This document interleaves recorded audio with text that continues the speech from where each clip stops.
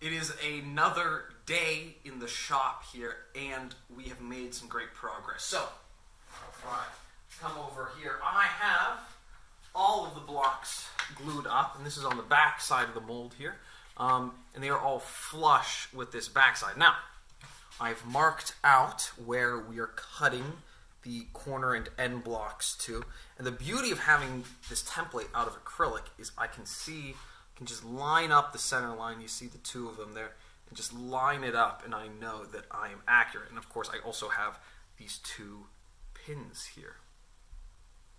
Very good. So, we have that.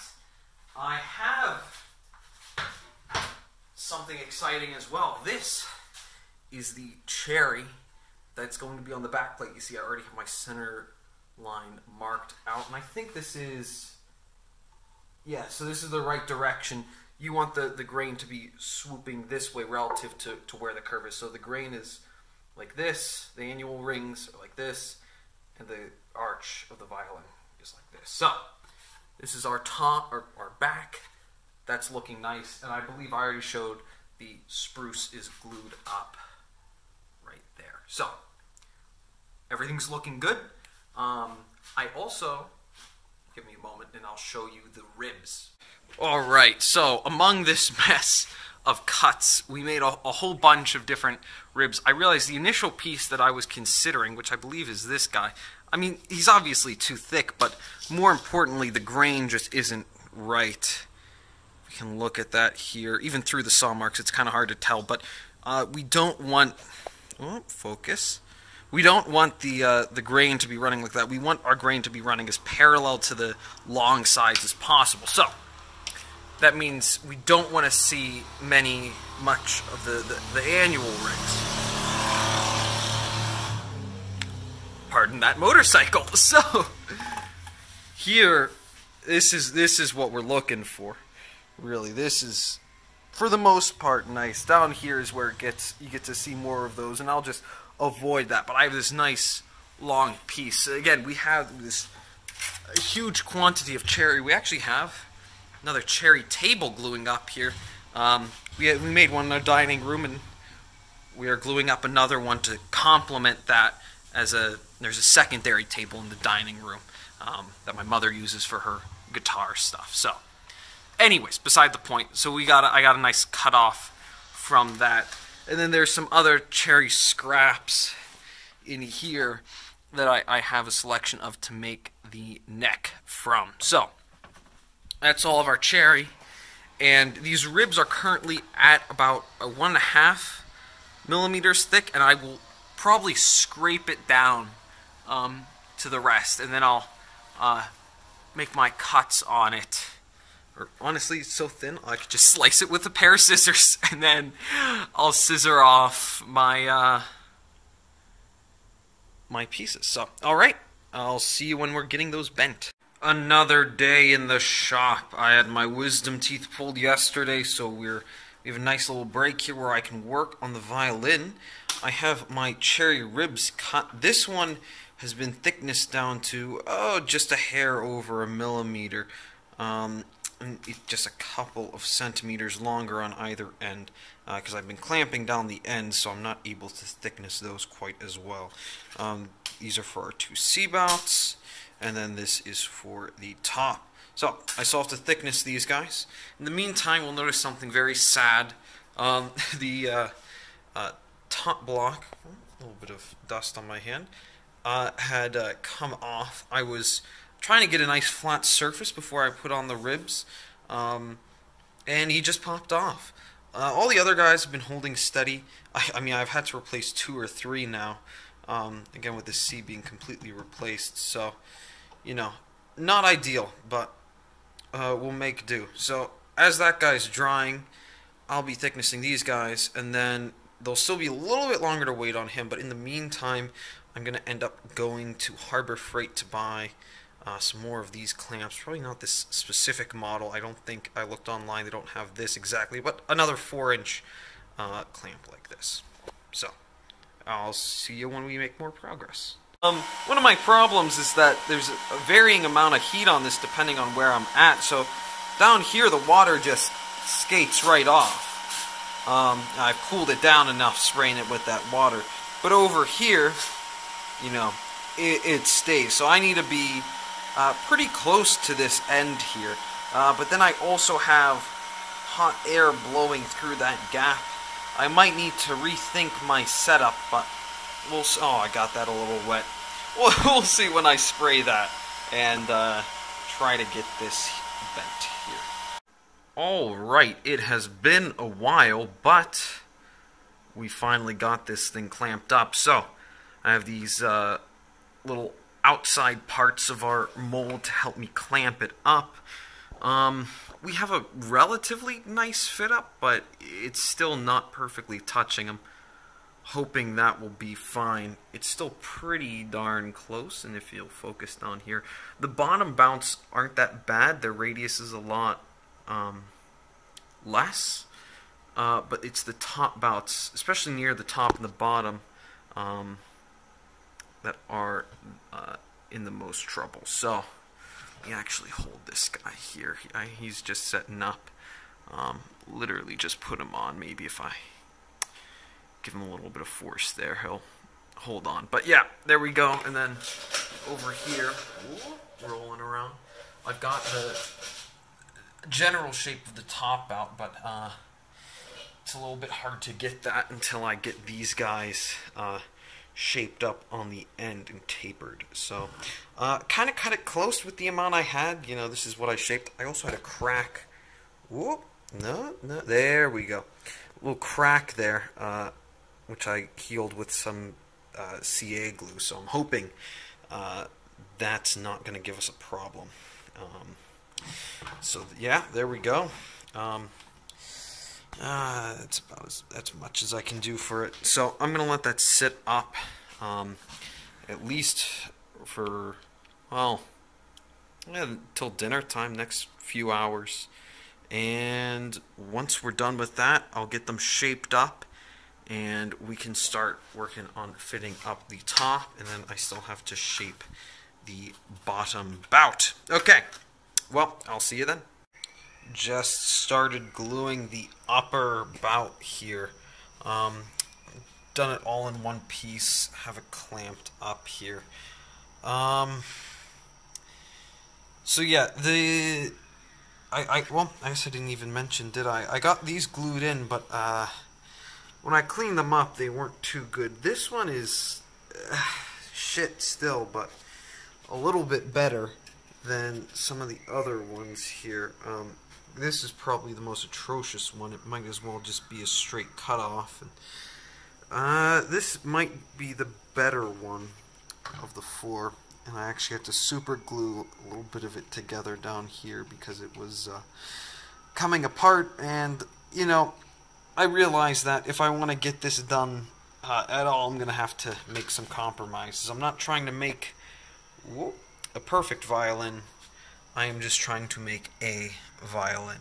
I try to get as many of these out as possible, but with the bending rig I have, I only have this small radius in this flat section here, so it can just be very difficult, and I try to clean this down, and I've been using distilled water, but and then I tried to bend the lower bout and just ended up ripping it. So that's not exactly what we want. So I think, you know, I was doing it in one piece anyways, which is kind of brain dead. So we'll cut it down. We'll get half out of this, and there's still more rib material here that I'll use for the rest of it. But alright, that's where we're at now. It'll be another week before I get to finish working on this, but you know, I have school, I gotta do that, and you know, we'll get our priorities right. So anyways, I will see you next week then, whenever I have this lower bout ready to go. Alright, it's been a full semester, but I am back at the violin here. Trying to close up this gap. I just wet it down to try to reactivate, not reactivate some of the hide glue, but get it primed, because I'm going to heat it up on this, and I'm going to put some more hide glue in there.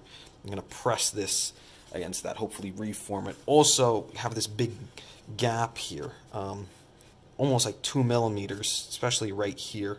We're going to try to force that closed, and we'll clamp it up here, and that'll be hopefully enough. We'll find out, I guess.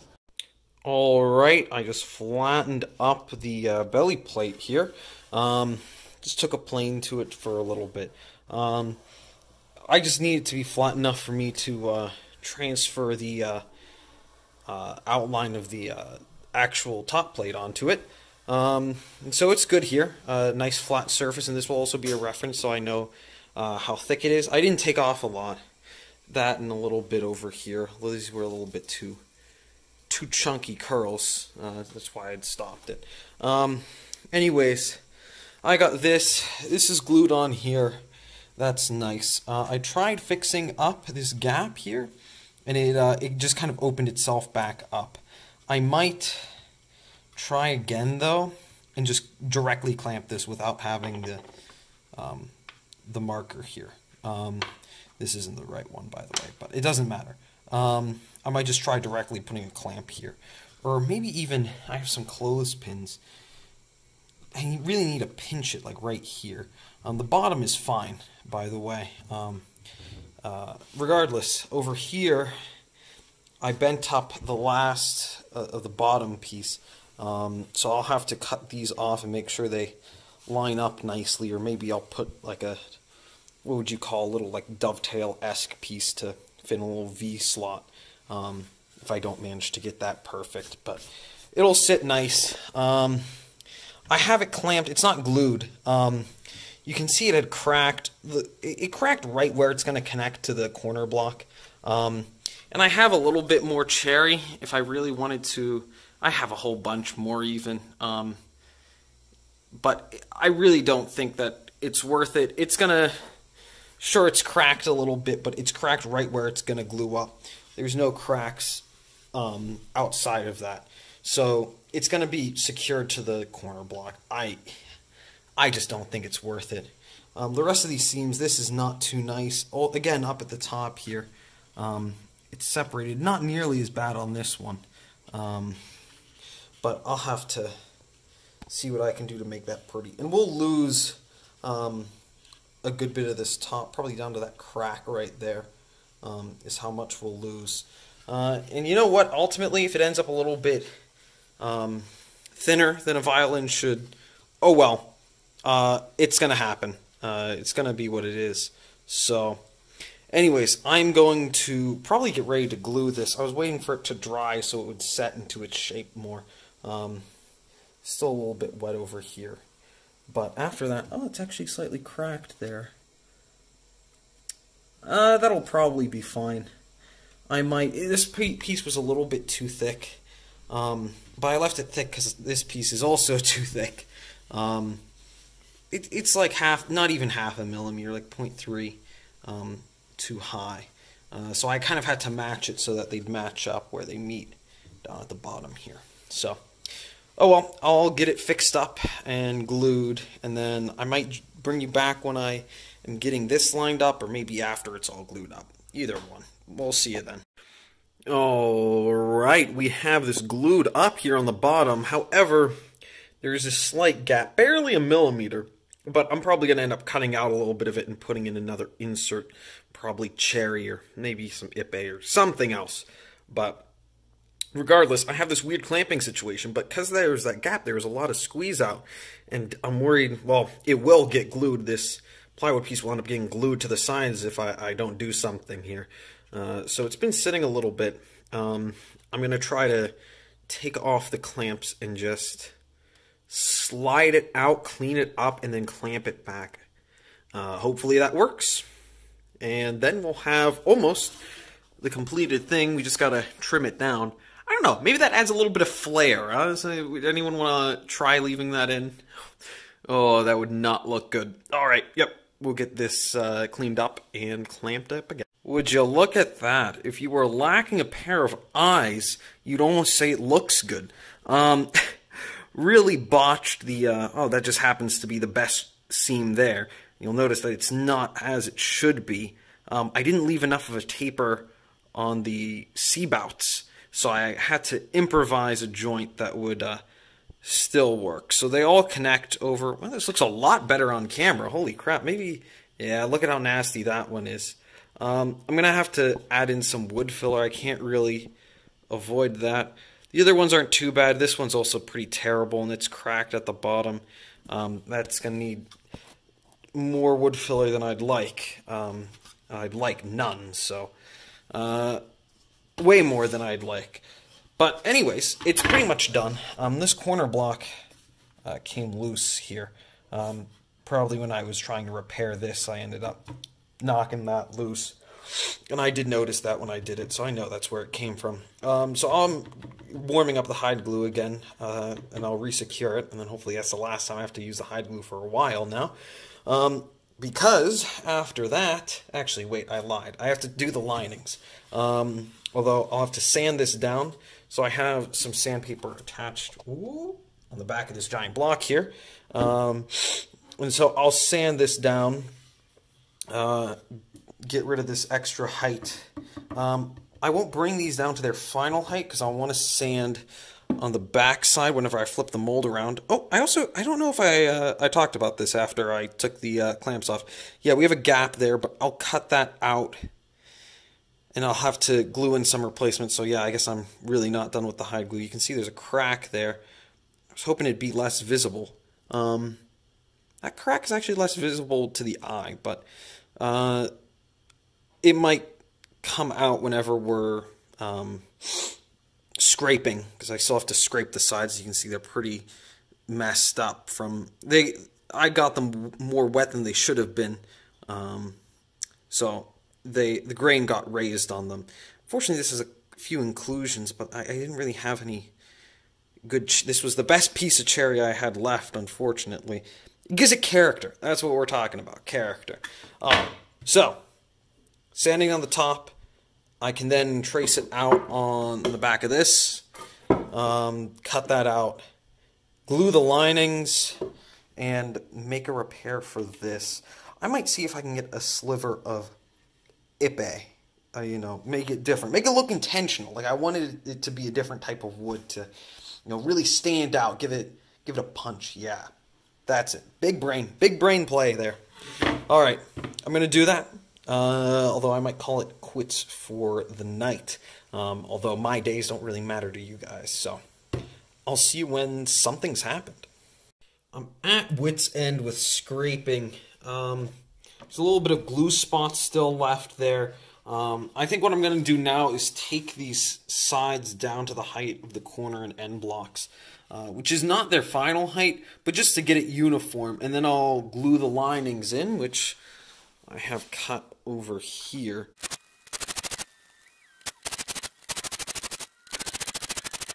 It might look like it, but it's not gluing up. I just have it set up here so that they'll fit to form whenever they cool down here. This is the linings, of course. I managed to break a couple. This one had a natural, oh, if it focuses, probably won't, but there you go. It had a natural split in the wood, so that didn't surprise me too much. The other one I was just being a little bit too aggressive with. My technique was off. I've gotten a lot better at this as I've gone on. You can see the crack. Oh, in center frame if it. There we go. This isn't huge, but I have to cut a new one. Got plenty of material. I'm just using the sides I had, the raw sides, which I had at like just under 2 millimeters, so that's good enough. And this wasn't going to make good siding anyways in the future. This is it cut down, but you look at that like kind of knot-like thing there. It's not too pretty. So I decided, yeah, I'll cut it down, and I'll just use it for the linings. Because there's no reason for me to go out and get something like willow for the sides. It doesn't matter. It really doesn't. So, yeah, these are setting up, and hopefully they'll set into place. These two bottom bouts, I was able to get very nicely. I might attempt to redo the C-bout because it's really these clothespins holding it in place, as opposed to its actual just natural form. And this top bout's also pretty good here. So, all right, I'm gonna get to that. Then I can glue it up, and I don't have anything else to do other than, well, I guess I'll sand it down level. But then I really got to transfer it onto the top and the back, and we just have to move along with it. It's kind of crazy. I'm forced into that, but I mean, that's what needs to happen. That's what's got to happen then. All right.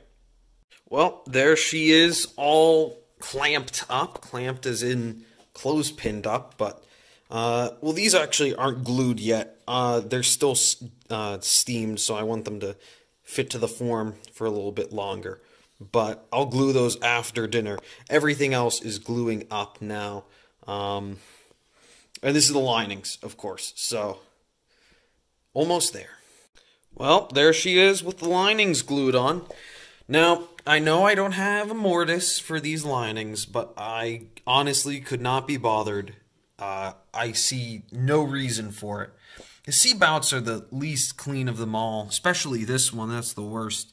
But the other ones, I think, are turned out rather nicely. That one maybe not so much, but look at that. Nice butted up against the end block there. Butted up against the corner block there. Yeah, just the C-bouts really that are a little bit messy, but I can live with that. For something that no one is really going to see other than me.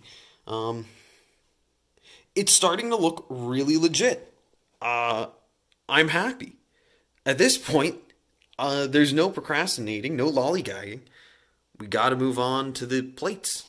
So this will be the back plate up here, and then on the flip side, which is not leveled, will be where the front plate goes. So I'll lay this down on the front plate, trace it out like this, flip it around, and flip it around, trace it out on the back plate like this. Alright everyone, just wanted to finish off this video here with a little narration. Sorry I didn't get to do any live commentary, didn't have the opportunity for this. So, we got the linings done. The garland is in a state where we still have to get the linings on the flip side, but we want to get the plates on first. So there they are, look at them, the spruce and the cherry. It's been a while since I've looked at this. I'm editing this, an episode in advance, and let me tell you, we make some good progress on it. So thanks for watching. Be sure to tune into the next one. I definitely appreciate anyone who checks this out. So if you have the time, share it. Subscribe if you want. And I hope to see you in the next one.